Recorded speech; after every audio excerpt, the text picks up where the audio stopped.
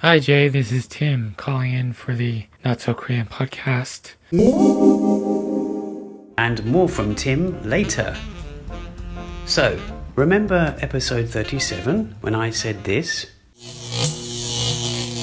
A little introduction to what this NoSoLOKoPo would be.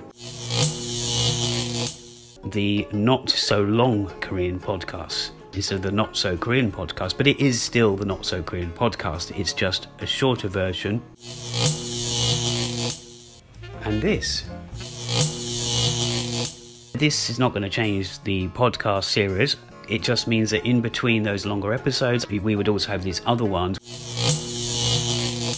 Well, in episode 40, you're going to hear the first of the NoSoLOKoPo episodes, the Not So Long Korean podcast. And we focus on this particular Korean topic, the Korean diaspora in film and Mark Kermode. And if you stay to the end of this short podcast, you'll also hear Tim, who hasn't been on the show for the last few episodes. And he mentions some information that I didn't talk about in this episode regarding a particular Korean related film. It's actually a film we've both seen. He saw it in London and I saw it in Korea, and we've actually discussed it sort of off air before.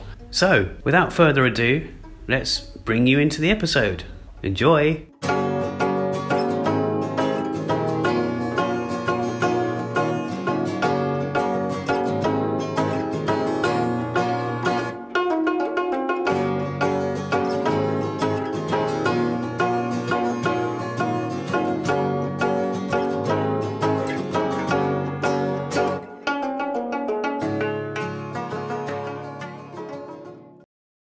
This is the Not So Korean podcast. I am Jason Verney. As you probably know, and as we always say, we usually record this live in UK's Koreatown itself. That's an area in and around New Malden.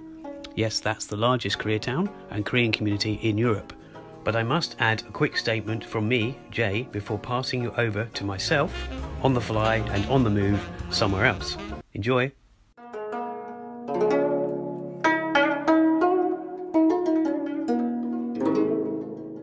In this little episode, I'm going to talk about briefly, or as brief as I can be, to cover all this, the certain podcast with Mark Kermode and Simon Mayo.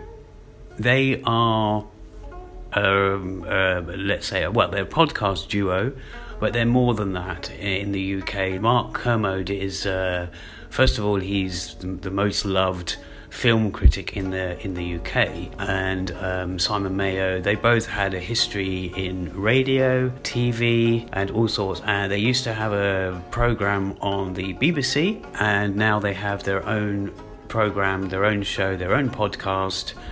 They have a massive following, but it's called Kermode and Mayo's Take. It's a very good and entertaining discussion that's always had between the two, or it's a review by Mark Kermode, and or his interviews as well with Simon Mayo, and it's very good.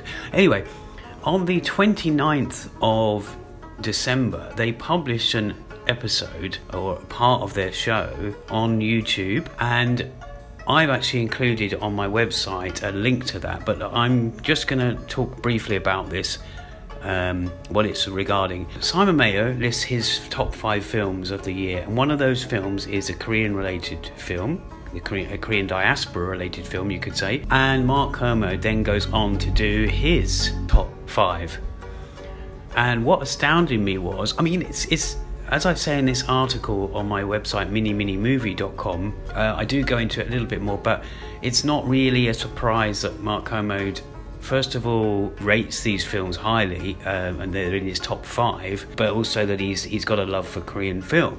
He's got a love for many different genres, different international films, and a varied choice, a varied selection of films that he loves and he's an expert in. So what he was doing was he was running down those 5. I wasn't sure what films they were going to mention, but of course Past Lives comes up. Now that's the film that's doing well right now. I say right now it's even if it's not playing in any sort of cinemas or theatres in certain places, or it's in the charts on sort of, let's say, purchasable, downloadable streaming films online.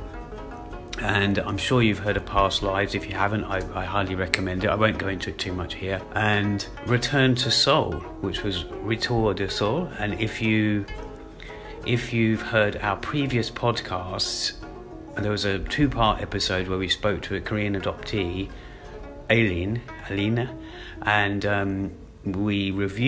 she reviewed the film Return to Seoul, a French-made film by a Cambodian-French director. And so that was about adoption, but it's a Korean diaspora-related film. I mean, some people say it's a diaspora-related film, it's an adoption-related film, but it nonetheless, it is Korean-related. And so that was in his top 5. But Past Lives, which I just mentioned, actually is his number 1 choice. And that's all the films that have come out in the whole year. He does also preempt that list with a list of many films that many of us will know that didn't make his list, just to show that it's been such a sort of a cracking year, if you like, a great year in films, in movies. So yeah, it became as no surprise really that that he, with his passion for Korean cinema, but it's not really because of that. It's because of the way the films are made and their use of language and music and other things. So what I've done is I've put together, as I say, a small article on my website. My website is miniminimovie.com. I've had this website for about, 12, 13 years. It's 90% Korean related. When I started it, it was Japanese film, Hong Kong film, Korean of course, and even non-Asian film. But there's a heavy leaning towards Korean film, including the London Korean Film Festival. I've been a sort of, not an ambassador, but I've been I had a press pass for that over the years, and there's lots of articles, there's lots of interviews as well with Korean actors, Korean directors, and Japanese, there's a few as well. And also in this article that you can find on miniminimovie.com, I've supplied links to Mark Kermode's reviews of some of his other films, other Korean films. Amongst those, there's Sympathy for Mr. Vengeance, Lady Vengeance, as you know, that's in the Vengeance trilogy, which is a trilogy made up with Old Boy as well. So there's those two. There's also a link to The Handmaiden, Okja, Minari. Of course, that's not solely Korean, but it's a Korean-related film, and Parasite.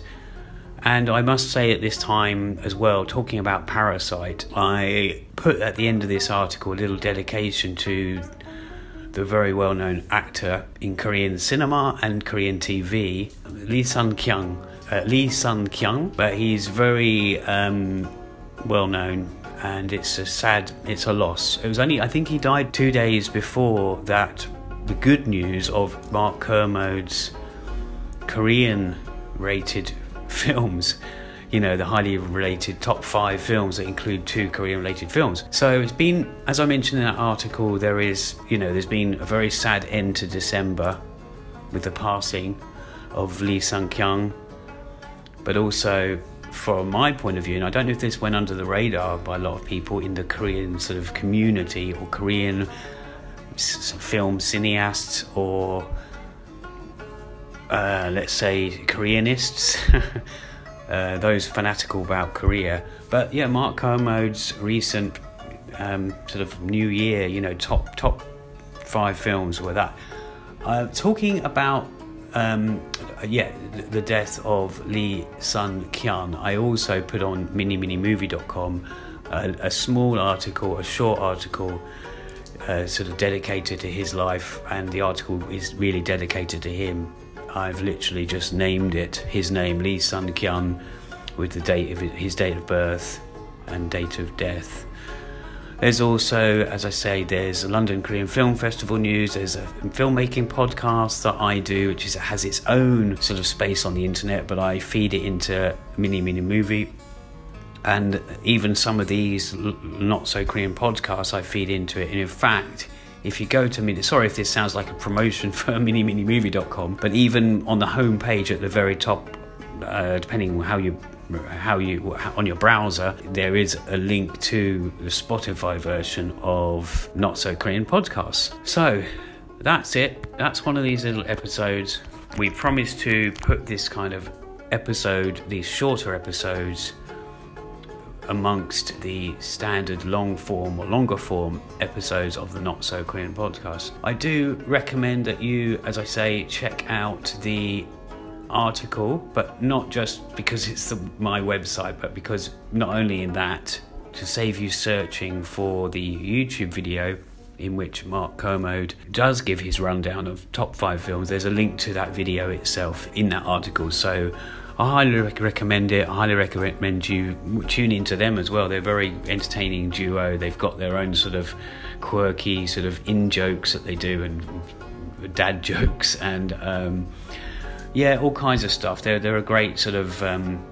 I often listen to their podcasts, even if I'm not likely to see the film that they're talking about. It's interesting to see their take, and it's quite surprising sometimes. Mark Kermode's reviews of films that you expect him not to like, but he does, or vice versa. And yeah, they've got a massive following. They've got their own sort of universe, you could say. You know, people, they have names for their strands, and they're following the sort of church. I think they call it. I'm gonna leave it at that. I hope you managed to get through this. These are shorter episodes. These ones are being interspersed with the longer episodes, and we have a lot of stuff coming your way. And in this second series, a couple of interviews lined up, which should be on their way to you very soon. So all the best. Talk to you next time. See ya. 안녕히 계세요. Hi Jay, this is Tim calling in for the Not So Korean podcast, and I apologize, my voice isn't in normal condition at the moment, but anyway, I just wanted to leave a brief message to tell you guys about Broker, which is another film that Mark Kermode briefly mentioned as being one of his honorable mentions for the year 2023, even though technically it is a 2022 film. I believe it came out in South Korea in 2022, and I also saw it in London in 2022 as part of the London Korean Film Festival. And really enjoyed it, although yes, it was released in the UK in a wider release in 2023. So if you don't know about the film, it's actually directed by a Japanese filmmaker, Hirokazu Koreeda, who's quite famous. He's done many other films like Shoplifters, and he has a new one out this coming up soon, I think, called Monster. But anyway, Broker stars Song Kang-ho, Kang Dong-won, Bae Do-na, and many other Korean actors. It was filmed in Korea, Korean story, Korean language, so it is essentially a Korean film, aside from the director and writer. Anyway, it's a beautiful film. It revolves around characters associated with baby boxes, which is a thing in Korea where mothers who don't feel they're able to take care of their children can leave their babies in a box anonymously, and then there will be somebody who will pick up the baby and take care of it. It's kind of a sad thing, but it's a really nice story, very touching drama, and I don't know if this baby box concept exists in other countries. Perhaps it does. But anyway, I recommend the film. If you haven't seen it already, I think it's available on home media or streaming now, or you can rent it online somewhere. But anyway, so that's another film that Mark Kermode really enjoyed, and I did as well. So hope you get to check it out. And thanks for having me on the show again, Jason. And guess we'll be talking again soon for the podcast on a more fuller or more proper episode coming soon. So, yeah, cheers. Take care. Bye.